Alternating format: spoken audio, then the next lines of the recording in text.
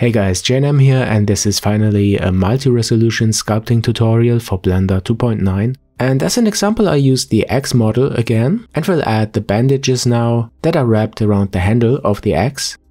I press Shift and A and add the cylinder to the scene.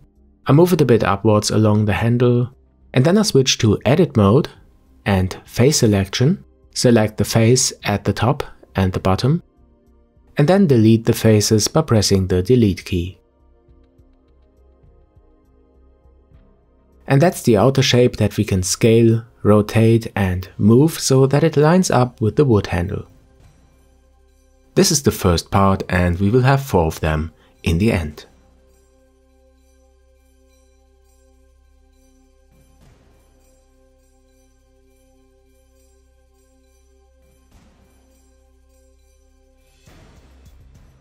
It doesn't have to be perfect, just align it as good as possible. And then you can switch to Edge Selection and select the upper and the lower edge loop and scale it so that it matches the radius of the handle. Okay, now I rename this to Bandage here in the outliner. And then I go again to Edit mode and add some thickness. There are many ways to do this. I choose to extrude along normals. I select the tool and then I just drag a bit this gizmo. Okay, then I press S again and scale it a bit, then S followed by Z to scale it along the Z axis, and that's a good start, I think. The next step is to add some bevels for the outer edges, because my goal is to add a multi-resolution modifier, but I don't want to lose the shape of this mesh, but I also want to smooth it. One way to do this is to add kind of supporting edges, what I do by adding here these bevels. This is the kind of base mesh and I don't want to destroy it, and this would happen when I voxel remesh it, but instead of this I add now a multi-resolution modifier and then I subdivide the mesh, which also increases the density of the geometry, but we can always return to the lower subdivision levels and this makes it non-destructive. I subdivide up to 5 levels and you see this is really smooth and dense, but we still have the crisp edges because of the bevels that we added. But still we can go to Edit mode and see the low poly mesh. Okay, but now you could say when you change the mesh now in Sculpt mode, for instance by using the grab brush, then the base mesh, the lowest level of subdivision, is again out of sync and we can't reuse it as a base mesh. But that's wrong and I will show you why. I switch to Sculpt mode and enable this option, Sculpt Base Mesh. What does it mean? First I reduce the number of subdivisions in Sculpt mode, so that we have less resolution but still more than the base mesh. And then I use the grab brush and move around the mesh. I want to align it to the handle, so that it is really wrapped around it. And this can be done nicely using the subdivision level, but I want the base mesh to be adjusted as well. And this is exactly what happens when I check the option Sculpt Base Mesh.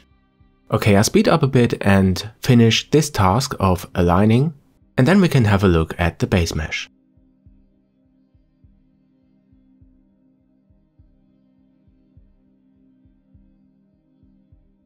Okay, now it is nicely wrapped around the handle, and what I do now is I tap again to Edit mode, and then you see the base mesh is adjusted accordingly. And this is a great advantage because we don't have to do retopology. We can bake later on the high poly details that we add to the mesh in a higher subdivision level to the low poly mesh.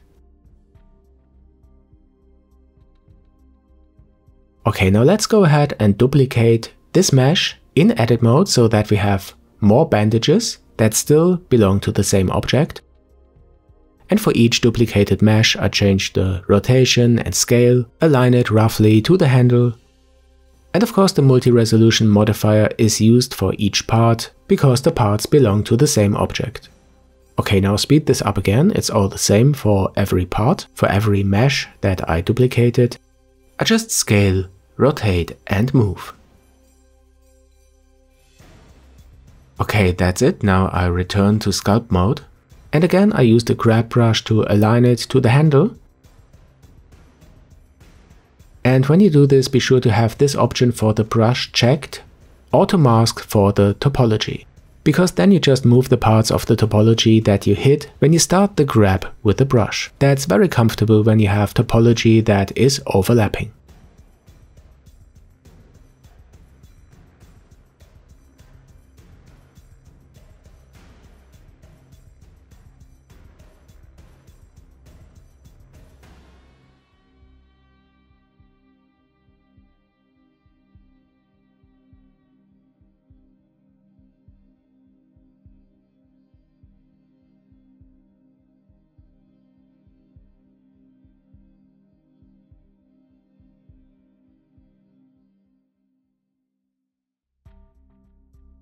Now everything is aligned properly, and I tap again to edit mode, and you see that the base mesh is adjusted as well.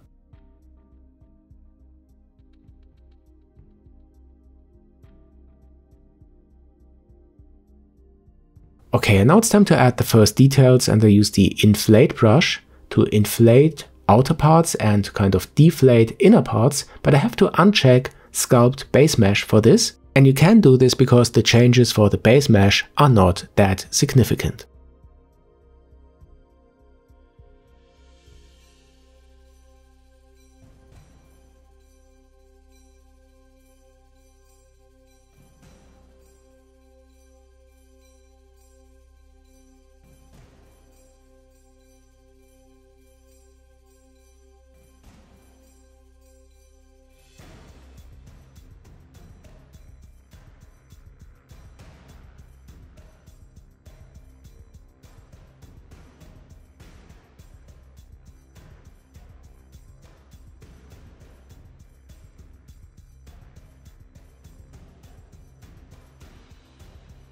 Alright, these were the first details, and I want to add finer details. So go to the highest subdivision level, which is level 5.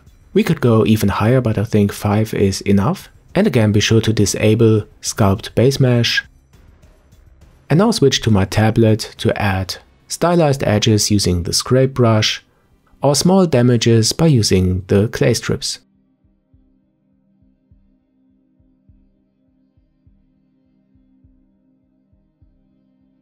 I speed this up now a bit. It's the same as we did in previous parts. Just add details for the edges with the scrape brush to create this stylized look and feel. And for other parts I use brushes like Draw Sharp or clay strips just to add small damages to make the mesh look more believable and natural.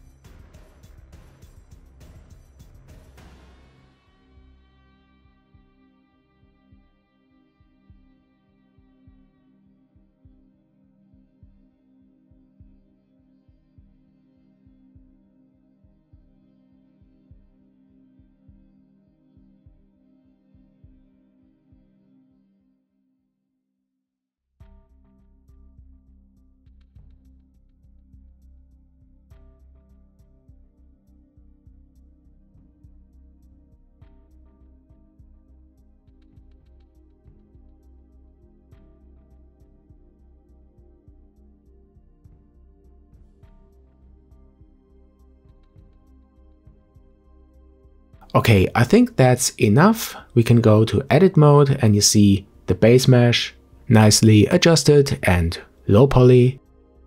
And of course we can always go to a different subdivision level, enable again Sculpt base mesh and adjust the topology.